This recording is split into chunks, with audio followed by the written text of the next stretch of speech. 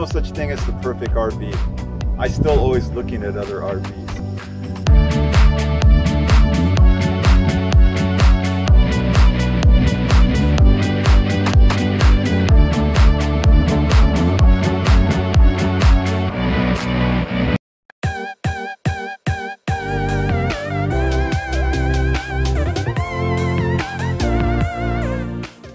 I sold my condo last year, so I have to move into this full time. So this is where my focus has been. This is a 2012 Airstream Flying Cloud front twin bedroom. And the first thing I did was take out most of the furniture and then remodel the sink. On the outside, I've added 2 Max Air. I replaced the Fantastic fans. The Max Air is just a much better fan. I've got 600 watts of solar on the roof. I've got 2 100 amp hour lithium battle-borne batteries. And I haven't done I haven't done any modifications to the outside. So the bedroom is here. 2 propane tanks, the big ones, the tall ones. Electric tongue jack. Okay. So you don't need to sweat. No, I'm too lazy for that. Yeah, it has to be powered. I use the Anderson leveling block. You've probably seen these before. They're easy. Yeah. You just roll up onto it and then you can adjust the height of the trailer. That's the X-Chock. You put that between the tires and then the trailer can't move back and forth. So it's for safety. The trailer won't rock when you're walking around. From this side you can see 2 of the panels. You can see since it's winter time I have them tilted, so you don't get much sun in the winter time because the sun is so low in the sky. But if you angle your panel like this, my output goes from about maybe 280 watts in full sun to the tilted panel. I get about 420 watts in the winter time. So big difference if you tilt your panel. The sticker, that's a NASA sticker. I'm a fan of the space program.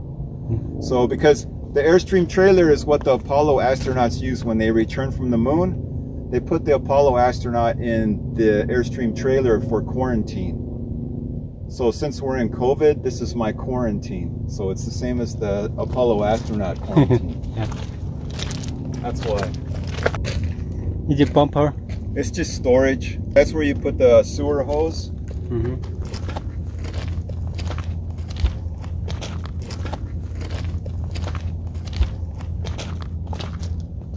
This, we just have to take this little safety bracket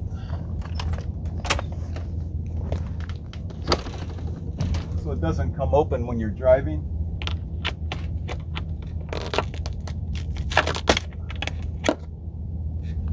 So is it manual awning? Yes. I don't like the electric awnings. There's just too many things that can go wrong. Yeah. Yeah, if I had the choice, I would get the manual awning. It's just less things to go wrong and not as much to worry about. Yeah, I agree. So these are kind of interesting awnings. I never had one of these before.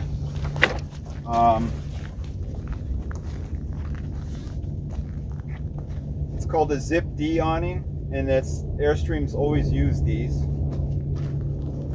And at first, it seems kind of complicated, but once you've done this a few times, it's quite simple. You just grab this arm and you throw it here, and then you lock the spring and that. And we do the same thing here.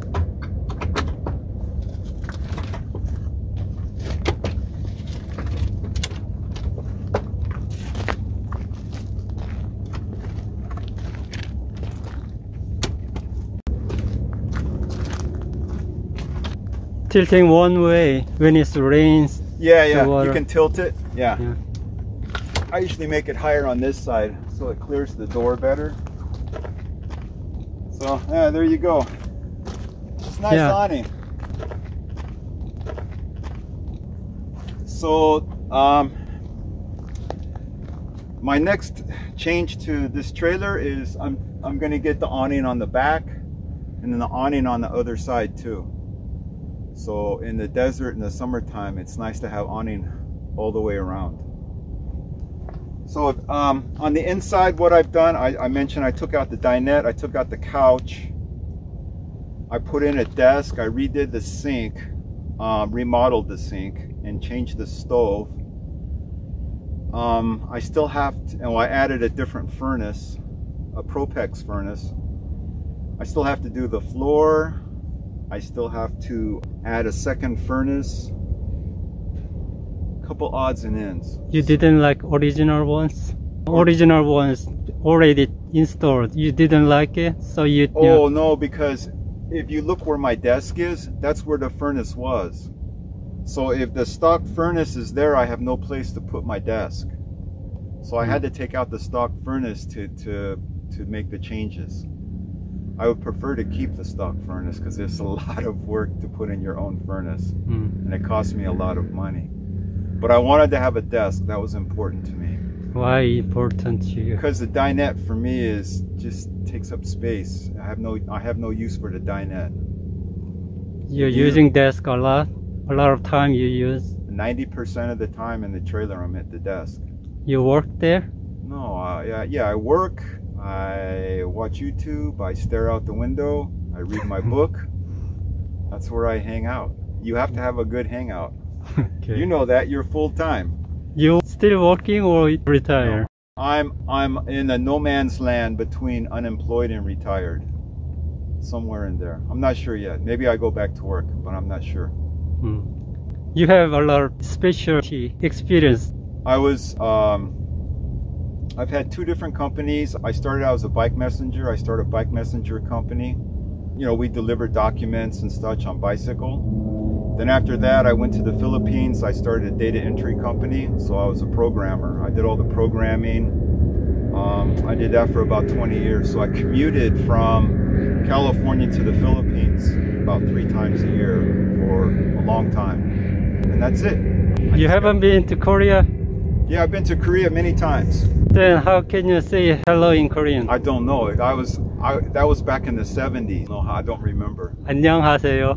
하영하세요. Okay, thank you. You have a friend. Who are you? You cute. Where are you from? Where's mama? Where's mama? So if you like, I'm not going to go in the trailer with you because I don't want to be indoors right now together.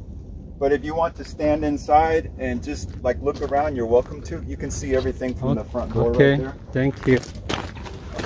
Oh, you don't have to. That's fine. You're good.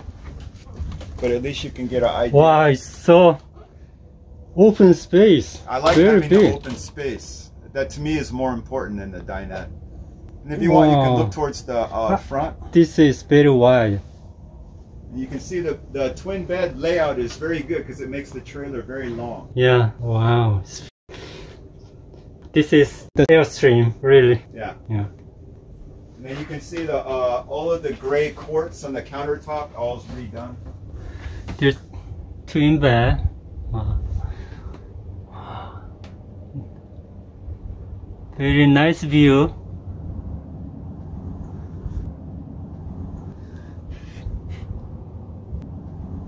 Yeah.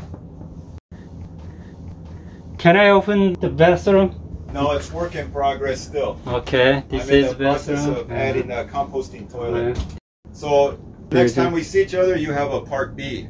Okay. So you modify this sink? Yes, that's all aftermarket, yeah. Very nice. It's all gray quartz. Now I understand why Airstream is so expensive than other trailers. Yeah. Yeah. Really different. Yes. Very. It's all the windows. Windows everywhere. Yeah.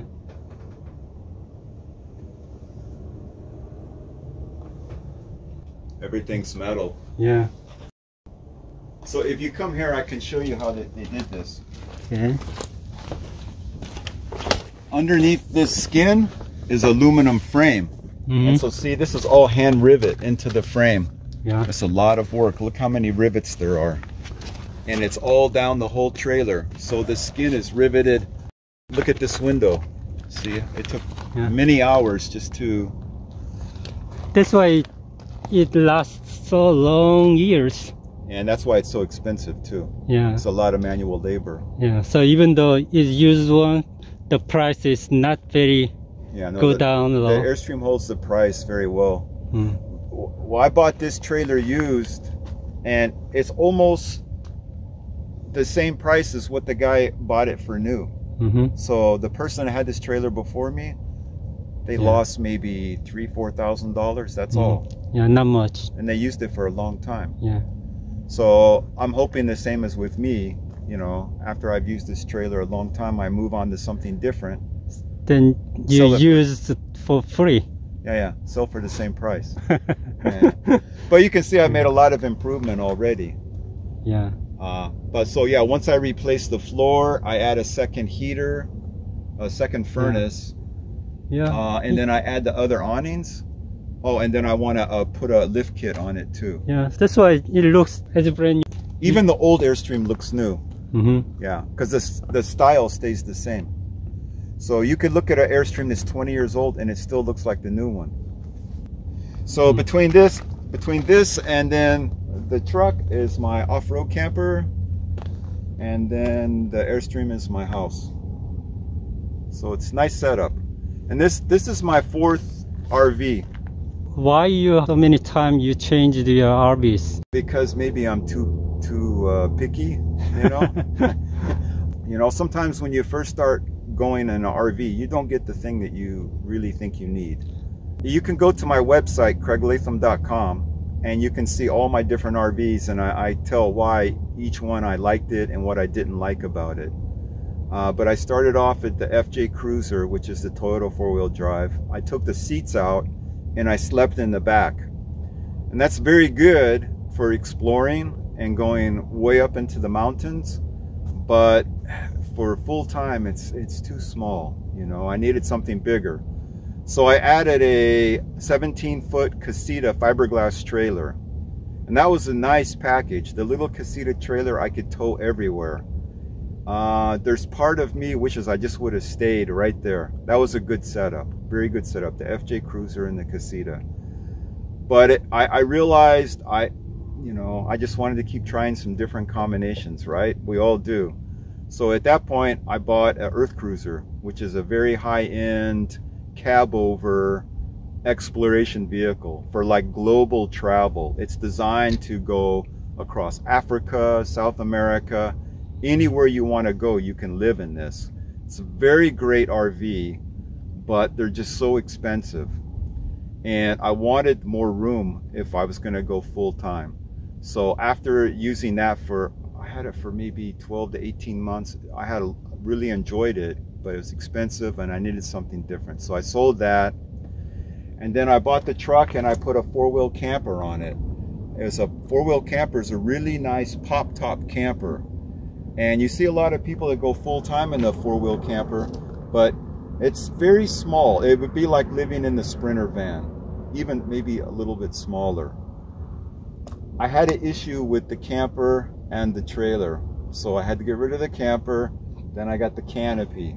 I got the canopy, the rooftop tent, and then this package works good with this package. So everyone is in love now and happy. So hopefully I stay with this for a long time. But this was the four RVs until I finally settled down. You like it so far? So far, this is a good setup. I have a lot of options. I have a way to have my mountain bike. I have a way to go remote camping, and then I have my house. I have a comfortable house where I have a place to shower, fix my food, and I have a really nice bed. So it's like having the Marriott on wheels. And if you want to follow more about my equipment and many of the modifications, you're welcome to look me up on Facebook as Craig Latham. And I'm sure Doe will put a link to my website for you on his YouTube page, so you can go out and check out my website. Okay, thank you so much, Craig. I really appreciate you taking your time and then show me your beautiful, nice home Airstream and your truck also. You're welcome. We'll meet again maybe next year, and I'll show you the new floor and all the other improvements. I'm looking forward to seeing that time. And when you have your Airstream too. Maybe. I wish. Okay, thank you very much. Thank you. Bye. Bye.